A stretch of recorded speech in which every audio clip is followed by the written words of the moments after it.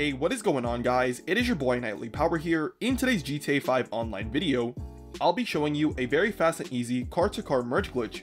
So if you're enjoying today's video, be sure to drop a like, and if you're new to the channel, consider subscribing for more awesome content just like this. Now with that being said, let's jump straight into it. To get started, take your donor car into the LS Carmeet.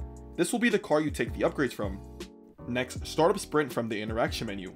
Then have your friend join your invite.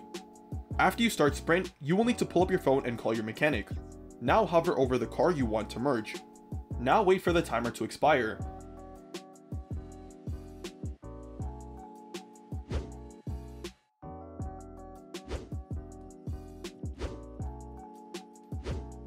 Now when the race begins, hover over the car you want to merge. Now hold the button to respawn. Now when the bar fills up to about 90%, start spamming A to select the car. Keep spamming A on the black screen. If you spawn in with the same car, wait for the car to stop flashing, then try again.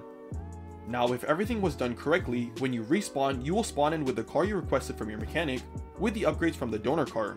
Now you can have your friend leave the session to cancel the sprint race. Then you will need to make your way to the custom shop to save the upgrades on the car. When you get to the custom shop, change one thing on the car, then back out. This will save the upgrades on the car.